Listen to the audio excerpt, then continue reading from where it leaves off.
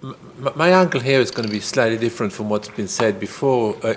I'm going to talk to you about open access from the point of view of a scientist and a scientist who started the journal, and try to explain to you the issues that arose in that process and the way this journal is going, and probably think about those of you who may be wanting to start the journal, the kind of issues that will face you. Sorry. Okay. We had been talking in the field of parasitology in Britain about creating a malaria journal for some years, but creating a traditional paper-based journal seemed to be an enterprise that nobody really wanted to face. Part of anything, it's going to be very costly. We had doubts of whether there was enough of a market to actually have our own specialist malaria journals. And when I heard a talk by Fiona Godley I think it was in 2000, at the very early days of Biomed Central, she was at the time publisher there, and I thought that's it. We'll try it in that model with Biomed Central, and from the beginning it was a journal that was obviously, like all Biomed Central journals, peer-reviewed. Because we were concerned that not sure what online journals would be seen as, and we were certainly very worried that it would be seen as spam or as something that unwanted thing that came to the internet. Biomed Central colleagues will tell you for a long time I resisted any form of publicity, mail shots and things to avoid that, and we really got from the beginning tried to get our paper traditionally copied, so that they seem as much as possible as what you get from a traditional paper-based journal. Obviously, from at the beginning, the first year, I think those articles were free, but when APCs were introduced, of course, we were very worried that suddenly we won't get any articles anymore. But we didn't. We got actually twice as many the next year as we had the year before. So they're actually having to pay for the getting an article published wasn't actually such a handicap. People did find funds, and from the beginning also there was waivers given to authors from the developing world. At the beginning, I had to make a decision as an editor to who to give waiver to, but fortunately this was rapidly taken over by the administration of Biomed Central, who could do that on the basis of a World Bank list of countries, which is a lot better. The articles that have given the waiver much before, not on the basis of the content, but on the basis of geographical origin. Now, why a malaria journal, you may ask? Of course, the concept is not entirely new.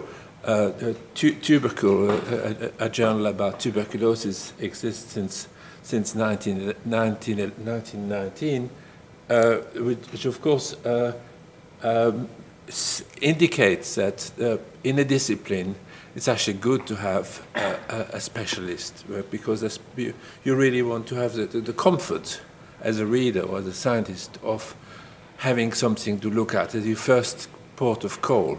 And I think that's where Malaria Journal is going. That's what we are actually achieving. Now, when we were approaching our 10 years of existence, I decided to do a little bit of looking at what happened and what. So I did a survey. So at the beginning, in 2001, when we started, 20% of 1,600 articles on malaria were actually published in a handful of specialist tropical medicine, parasitology journals, the American Journal of Tropical Medicine being the top of the list.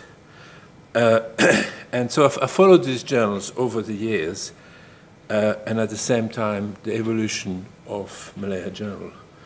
That's what Malaria Journal looks like. It's an online journal only. We don't have a paper version.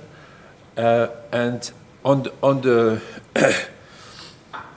home page of the journal, there's all the recent articles, usually with a picture that is very carefully chosen to actually represent what's happening in the article, on the basis that a picture is worth 1,000 words, and a few words to explain in as lay language as possible what the article is about. And also pointing out, we've got various sections that are thematic series, like travel medicine, malaria elimination, and we point out various meetings and that happened on malaria. Now, in that follow-up that we made in 2009, you can see the blue line is the increase in the number of papers, which somehow we have lost the numbers in there. Never mind. Number of papers of Malaria Journal, which in 2009 was far above any other journal publishing on malaria. So this is the traditional journals that I mentioned initially, particularly the green one is American Journal of Tropical Medicine. They remained pretty much the same throughout. I think there have been some efforts by the American Journal to sort of show that they still exist, and so they made some special supplements on malaria and so on. But pretty much remaining on the same line of about 100 articles per year. And in 2009, Malaria Journal had about 300, over 300. And we followed that up in 2010. Malaria Journal had moved to 380. But there a new journal had starting to show, as was said earlier, +1, which in 2010 had 145 articles on malaria, and in 2011 moved to 230. The two other plus publication also have quite a number of. So these are all open access journals, while the traditional journals have remained essentially paper-based and subscription only, but to some extent becoming open access after a number of months of publication, which is a model that is quite common. So in 2011, Malaria Journal was publishing 13% of all papers of malaria. So that actually corresponds to what I was saying earlier, sort of a comfort for the specialist that Malaria Journal becomes first port of call when you want to look at the journals which have been published recently. That's where you go first. But have we actually got quality? So the measure of quality, of course, is a difficult one. Impact factor has been rightfully rubbished by Yves earlier on, but it's there. You can't actually avoid it. The quality of the editorial board is important. It's not actually a measure of the journal, or something you can use as a measure, but obviously if you see the names of specialists on the board, you can see you have a certain degree of confidence that what you want to write in the journal will actually have somebody on the board that may understand it. That's actually helpful. And the board is a very active board. They contribute to, they're not just names that have been put on a list, they actually actively work in peer reviewing and commenting and helping in various decision making. Something probably unique in journals, we actually change our editorial board membership by 20% every year in more or less random fashion. That is to say, we remove those who want to be removed because they're too busy, and the rest are selected randomly. This sometimes, for me, is actually a process that, okay, I helped creating it, but it's sometimes annoying when you have a really active and helpful member of the editorial board who has to come off. But we've accepted that this is how it has to work. The peer review process is fairly traditional. We send the paper to 2 or 3 reviewers and take their comments in the decision making. Now, the copy editing we do for every paper. Copy editing, of course, that is not standard of all Biomed Central journals, but this is something that we do and we feel it's important. Now, the metrics, I come back to that other point about the influence. The metrics, impact factor, eigenfactors, all series of factors that are used for metrics, but of course, impact factor is the one that is most well known. It cannot be ignored for a journal. It can be ignored for an author, but it cannot be ignored for a journal because that's what defines our relationship to other journals. I will show you some values in a minute. I think more important is how influential we are in the discipline of malaria. What is actually written in the journal, how that comes out, and how that participates to policy making or to changes in methods of diagnostics or treatment. And I think there we are doing actually very well.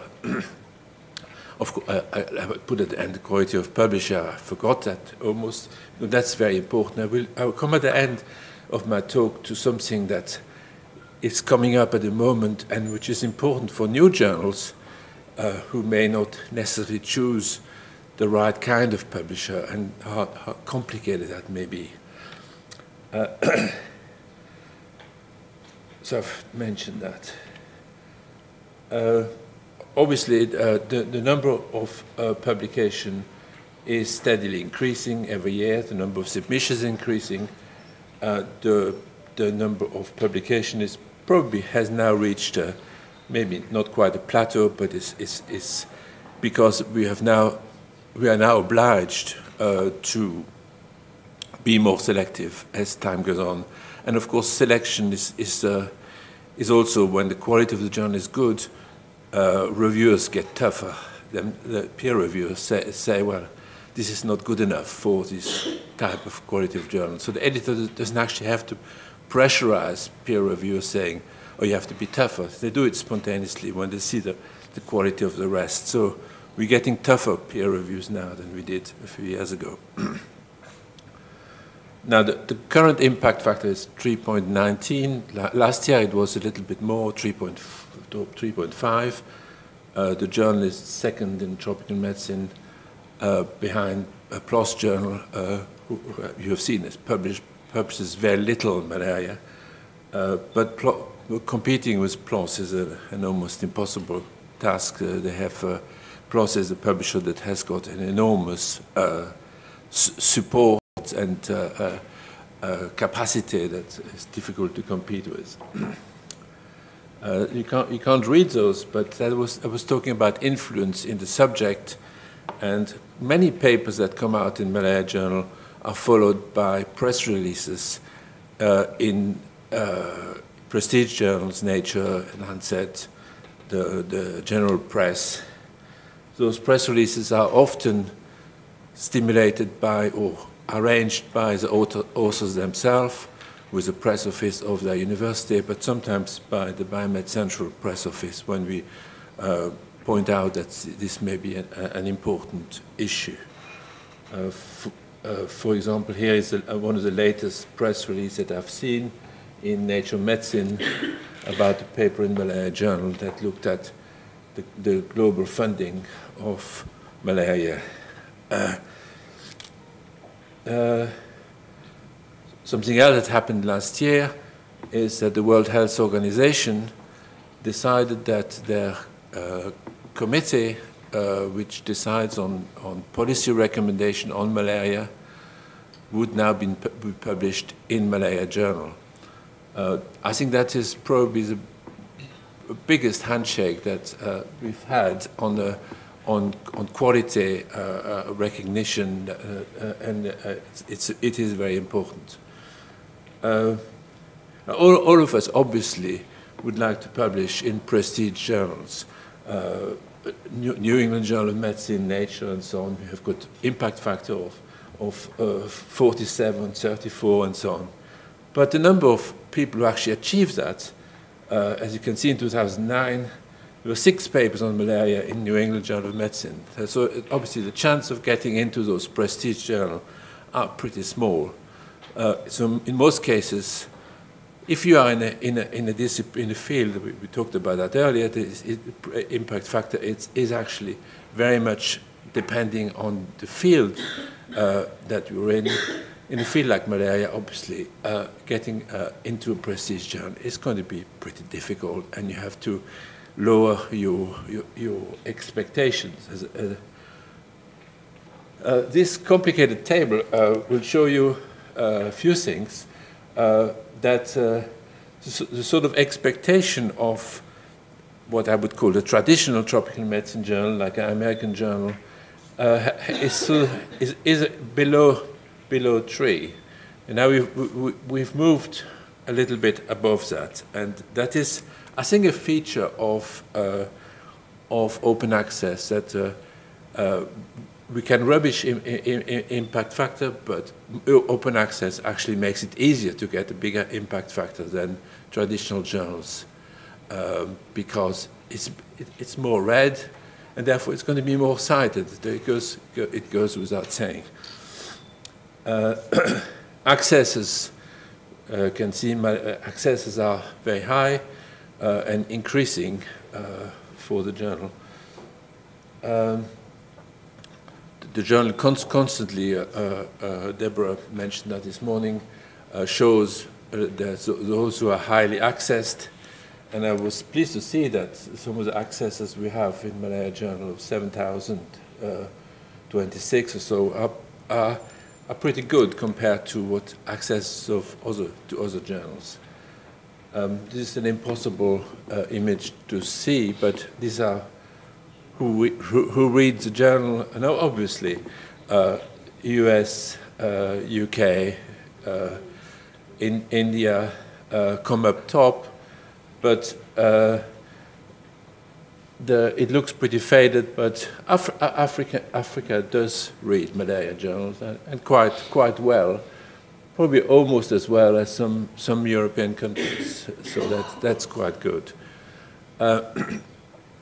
I pinched one of your slides, Deborah, that you used last year, showing the submission to Biomed Central journals from Africa, which has the little blue lines at the bottom of those columns, obviously very small.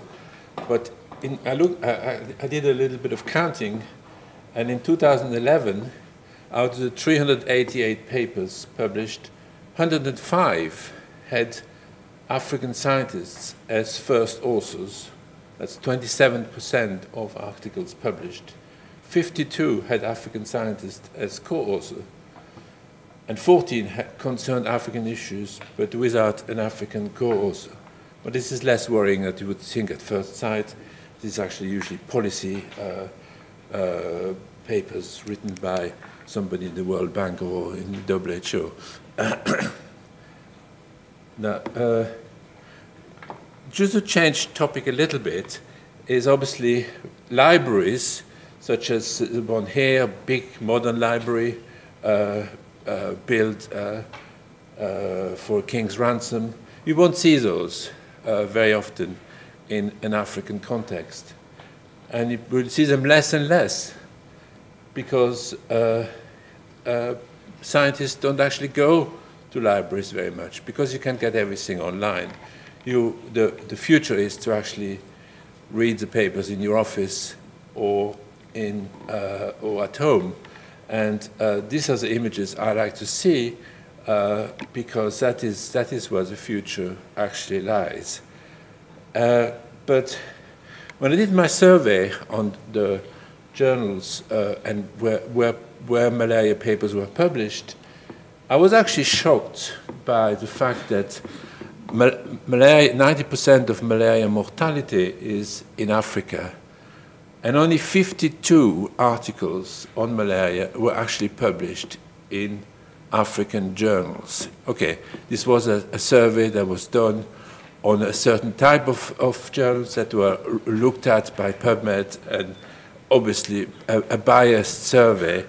I probably would have found many more if I had started digging a bit more. But it actually showed me something, that there may be something, a problem here with African journals. And I felt that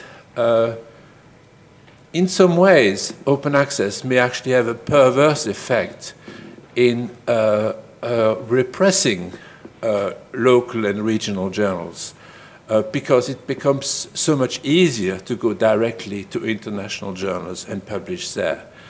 But if you're a young scientist or medical doctor wanting to publish your first paper, you're not going to the prestige journals. You may not even get into a high-quality, high-impact factor journals. And you may not even get into the type of professional specialist journals, such as malaria journals, with your work. And you may actually not be bothered about that. You really want your work to be seen by your peers locally. You want to write in your local language or in your national language. For example, somebody mentioned, Yves mentioned, Francophone African scientists publishing in French. They would be wanting to publish in French, or they would want to publish in Portuguese if they're from Mozambique or Angola.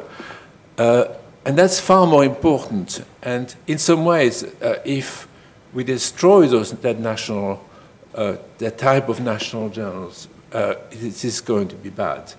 And I feel that an effort should be made to do the opposite, that actually the online open access is a model that can help national African journals to develop and or to be created. And there's good opportunities now to do that. Because when you think about it, as long as your article is actually accessible all over the world, it doesn't really matter if it's published in a high impact factor journal. If it's published in the Limpopo Journal of Medicine, it can be read all over the world if it's online and open access. And if it's actually a good paper, it should become available this way. So I will stop here. I wanted to say just one word, because there are some problems. And I came across recently something that worried me a great deal, which I think should be put on your list of battles to fight, Yves. And that is predatory journals. Quite clearly, some people are taking advantage of the open access funding model, trying to get some quickly rich publishers create bogus journals and so on. That in some way worries me far less than somebody putting on a list available of all sorts of journals, most of them published in the developing world by publishers based in the developing world. This sort of attitude is, I think, completely wrong, and is destructive of what we said earlier.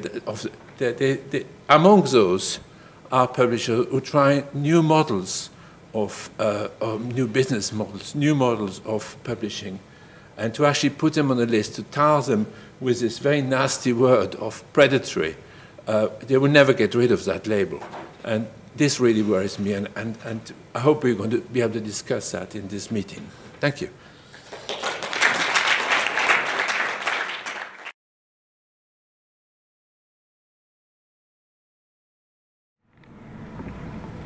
Thank you so much. I'm Irina Kuchma-Eichel.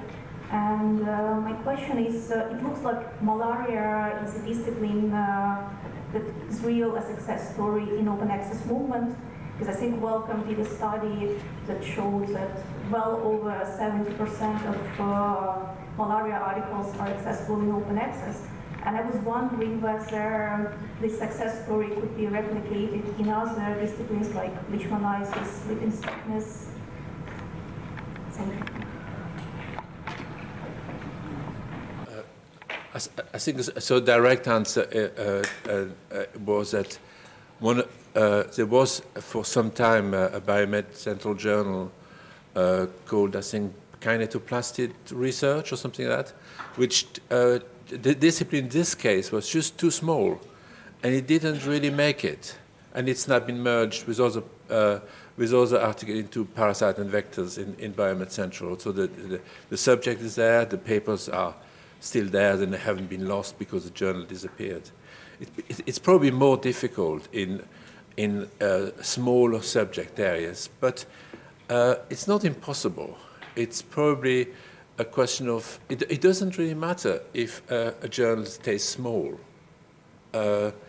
I think I said the same thing some years ago when the European Union was created about regional groups like Breton or Basque or Welsh.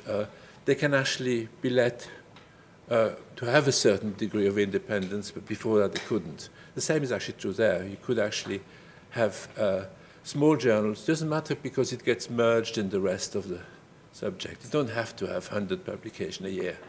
If you have 10, and if the publisher is happy to keep it going, it should work.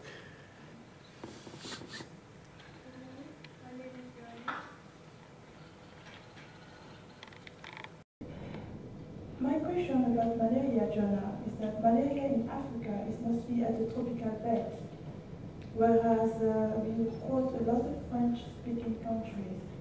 I would like to ask, is it that Biomed Central is also covering French countries? It's an important issue. The keeping languages diversity in publication is very important. I think Biomed Central, for the moment, is not looking at having non-English publication. I think probably on the basis that many people see English as, or some people say bad English as the language of science. That doesn't mean that articles can't actually be published in French or Spanish, Portuguese, Swahili, and have an English translation. At the moment, we've gone the other way. Articles published in English could actually have a French, Spanish, Portuguese, or Swahili, or whatever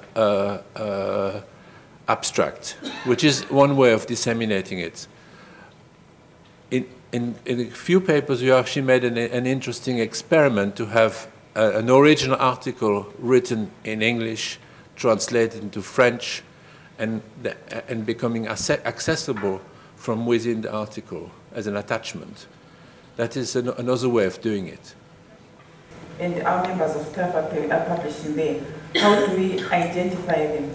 And what can you do to assist our members? Thank you. I showed in the previous slide, or maybe I didn't show that slide.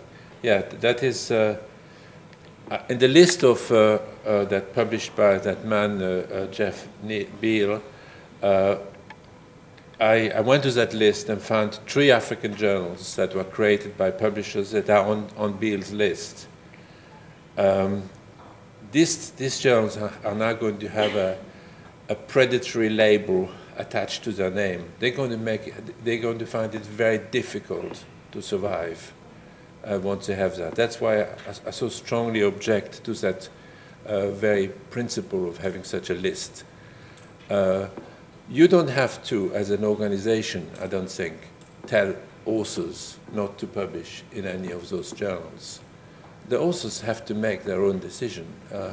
they can tell if a publisher looks rubbish by just looking at the output that that publisher is having. For example, if it has no articles at all, it's always difficult to be the first one, and you don't really want to be the first one. But if you're courageous, that's what you do. And it's up to the author to take that risk. It's not up to somebody in America defining a list, which sounds very much like a list published by previous administration on the axis of evil.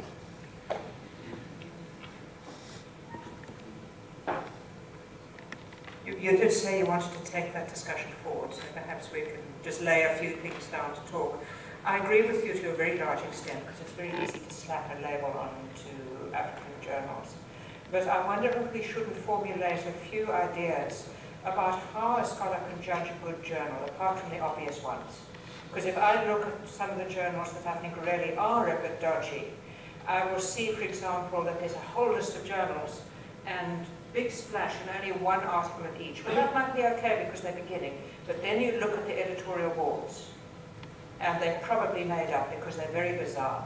You'll have a journal on sleeping sickness, and the editorial board will come from Malaysia, and you know, sort of odd things like that. You have to begin to get a sense of what you look at to see if a journal's for real or not. And for the research organisations, it might be an idea to help with that, rather than sticking labels on things.